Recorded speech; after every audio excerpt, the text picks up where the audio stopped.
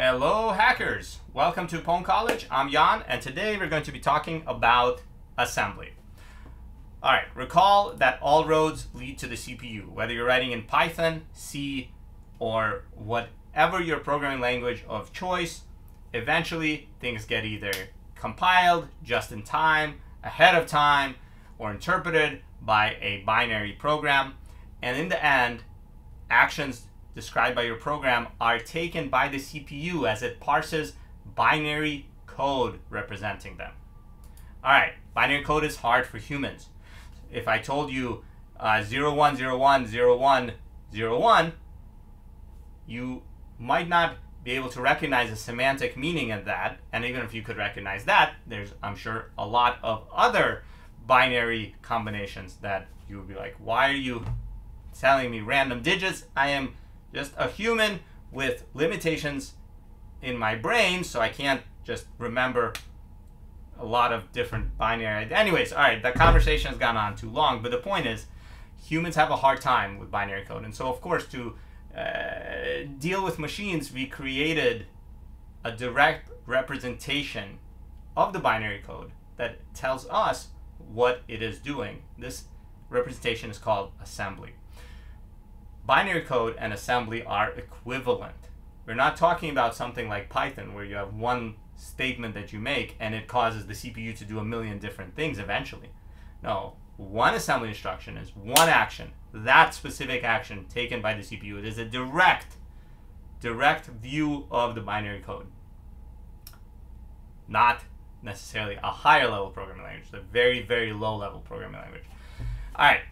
The other thing is the assembly is what the CPU will execute. There are caveats. There's always caveats. But generally speaking, assembly code is as close as you can get to what your CPU is actually doing. Now, what the hell is assembly? Well, first, let's start with the history. Right? Assembly was developed in the late 40s, the early 50s by Kathleen Booth for one of the earliest computers ever built. In fact, the second stored program computer, that's a computer that could hold its own programs, had an assembler already, had an assembly language. And assembly language, of course, is called assembly because it was assembled by an assembler into binary code. As I was reading up on the history of assembly, someone was saying, hey, maybe we should have called it assembly with two E's as like the object of anyways, assembly. Tell your friends. So, assembly tells the CPU what to do, right? Basically, this assembly that is a direct representation of the binary code that is associated with the assembly instructions, basically cause the CPU to take discrete actions. And by doing that in a sequence in big combinations, you create complex programs. In a similar way that if you were telling people what to do in, let's say, English, you would use sentences, like I'm using sentences right now to try to convey this knowledge. Assembly has sentences as well. They're called instructions. And these sentences in assembly are basically made up of verbs. That's what you want the CPU to do. Those are operations, and nouns, which is what you want the CPU to do the verb to. And that is an operand. And that's it. It's simple. In fact, it's by far the simplest programming language you will encounter. Assembly is the simplest. You cannot get simpler. Of course, this makes sense. A CPU is not some complex, all-knowable, crazy, super smart thing. It is with all of the crazy software we've developed on top of it. But the CPU itself is simple. I mean, it's very complex, obviously, but you know, it's not as complex as your brain. And so, since the CPU has to fundamentally think assembly, and your brain is way more complex than the CPU, even if you don't believe it yourself, know that you can master assembly in a week. It's the simplest programming language. It's where computer science education should start. But unfortunately, I'm not in charge of the world yet. All right, anyways, assembly.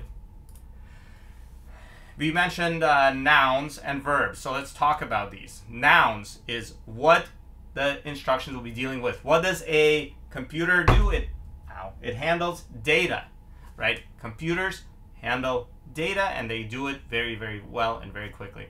There are three types of data that we'll talk about in this lecture series. One is data that the CPU is directly handling. Like, imagine you have money that you're holding. That's data that the CPU is directly working on. Second,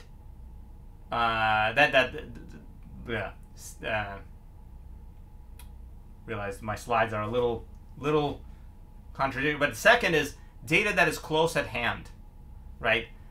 In here I have a cash register, so cash that you're actively working with is boom in your hand, cash in hand.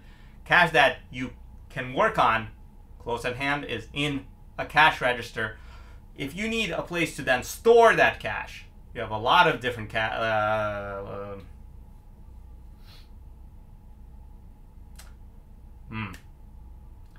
this is not good. I don't want to restart the whole lecture. So we're just going to YOLO restart this slide. Just pretend. Maybe I'll edit it in later because this slide kind of went off the rails. First I'm going to pause it and fix the wording so it doesn't screw me up. I'll be right back.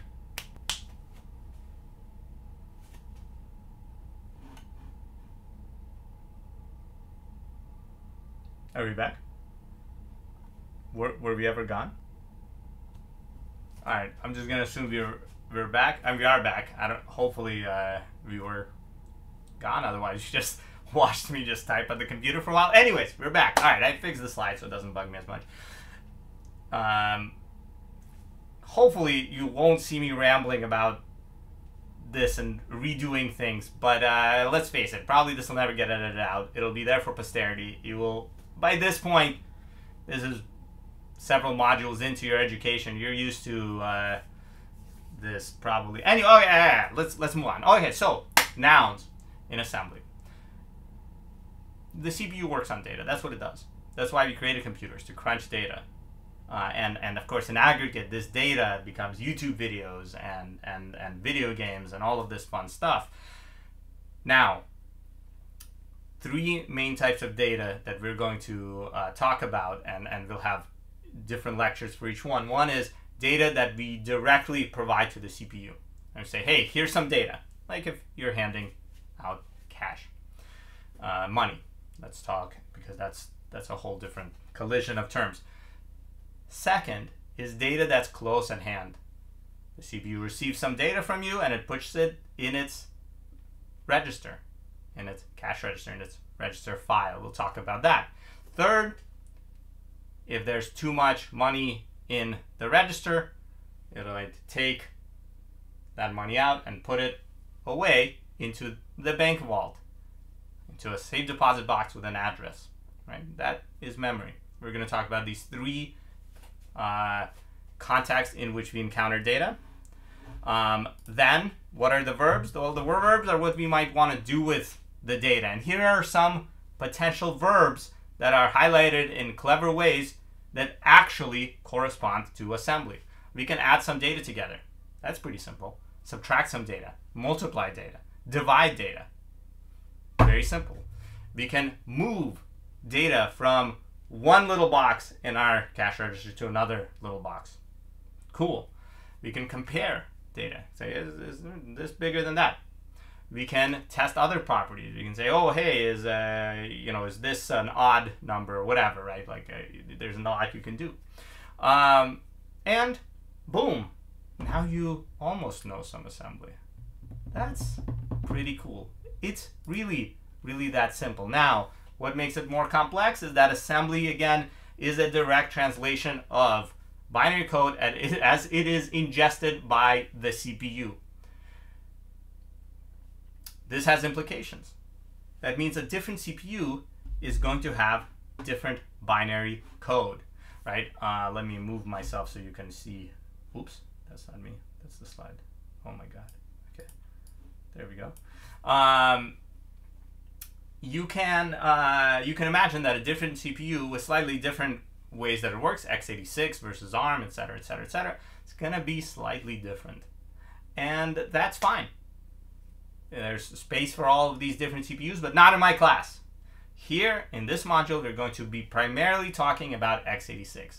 x86 is the best architecture. It's a very fun architecture. It's one of the original kind of OG architectures, and it is my personal favorite. So that's what you will learn. It's the architecture running on most personal computers around the world, but it is increasingly being outcompeted by ARM, which is running on your phone, regardless of what phone you have, possibly your router, maybe your computer if you have a recent MacBook or some other very, very hipster device.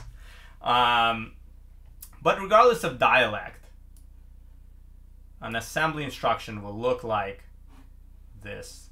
It's either just an operation, just a verb, or it's an operation that works on one operand, just a verb and a noun, or it's an operation that works on two operands, for example, adding two numbers together, or three operands, or something along these lines. That's pretty simple. All right, there are also like sub-dialects. So we're talking about x86, and Intel created x86, right? In fact, they originally created like the 8008 CPU, and then they created the 8085, and then the 8086, and then that evolved into the 81, then 2, then 386, and that is basically modern x86 that actually, this isn't the full story, that AMD then came along and created 64-bit x86. And that is the x86 we know and love and will be using in this module and in this class. Now, AT&T came along and said, oh, this is a cool architecture. Why don't we just ruin everything by creating a really bad, like really bad assembly syntax for it? Why would they do that? It would have caused them, I mean, I don't know, maybe it would have caused them something, but like presumably they didn't have to do this, but they did it. And so you have Intel x86 assembly and AT&T x86 assembly. Now remember, assembly is a direct mapping to that binary code, so they both mean the same thing. They both map to the same binary. It's just a different way of saying the same things. But the AT&T one is terrible. So we're going to use the Intel syntax. They created x86. Why would you just not use their syntax? I mean, that's if you baked an awesome dish and you came up with a great sauce for it, and someone came in and said, you know what, I'm just going to put ketchup on that. It's not very cool. They should have baked their own dish. Anyways, that's x86. That's assembly. I hope I've convinced you that assembly is going to be a breeze to learn, and in the rest of the videos on this module, that's exactly what we'll do.